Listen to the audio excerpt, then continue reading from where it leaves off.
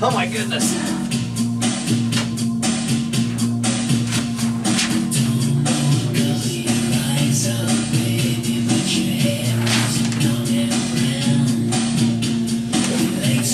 It's just kind of one of those little, just kind of chill out.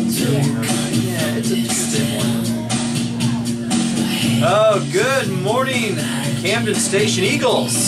It's a Tuesday morning.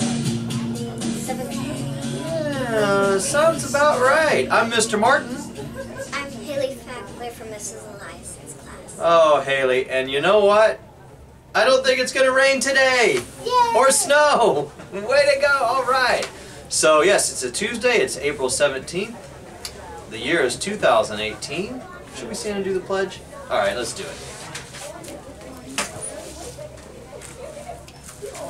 I pledge allegiance to the flag of the United States of America and to the republic for which it stands, one nation, under God, indivisible, with liberty and justice for all. Thank you. You may be seated. Okay, day 2 of the book. Well, I mean, officially day 2, but it sure doesn't feel like day 2 because we had it put together last Thursday, had the Grandparents' Day on Saturday. So, but it is officially day 2 of the book fair. And Haley, you have a book you wanted to preview, don't you?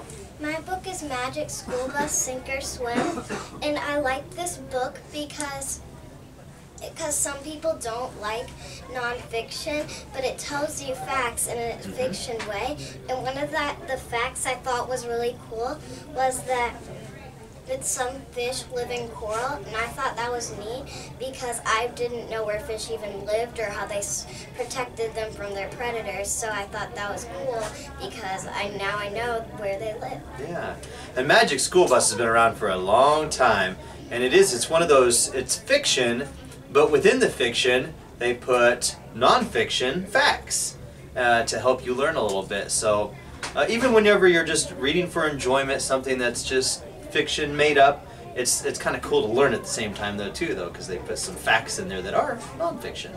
All right, and Haley, where can you find this book? At the book fair. At the book fair, of course. So let me take a look at that. So like I said, Magic School Bus has been around for a long time, but they keep coming out with new Magic School Buses. So this one's Sink or Swim, and gonna be, oh boy, look, there's a shark, some fish, and submarines that look like fish. I think there's a lot of cool learning in there. Thank you, Haley.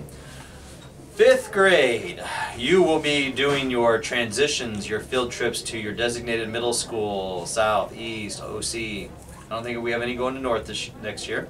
You're going to participate in activities in preparation for your transition to middle school. So 5th graders, you have got to get those permission forms in, or you're not going to get to go and visit your middle school. So make sure you get those turned in. And more importantly, when you go on your visit this week, remember those expectations. Soaring Eagles. You want your middle school, whether it's OC, South, or East, whenever you leave, to be like, wow, did you notice how different those Camden kids were?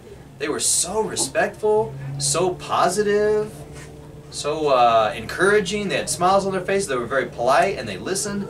We want to make sure that that's your first impression you are going to give of the middle school teachers, principal, and other students that you're going to be around next year. So make sure you're making a great first impression when you do that visit. I know you would, Haley. You're always about good first impressions. Okay, we said it was the 17th. We have no birthdays today or tomorrow. So, wow. It's going to be Thursday before I get to tell another person happy birthday. Makes me a little bit sad. I like to tell people happy birthday. I like to see it brighten their day, you know? You're all about brightening people's day, aren't you, Haley? You're a nice person. Yes. Thank you. Oh, you're welcome. You're quite welcome. Have you thought of a sign-off? Soar on. I like that. Soar on. I can't think if anybody's ever done that one before. I like it. Soar on, and you stay classy, Camden.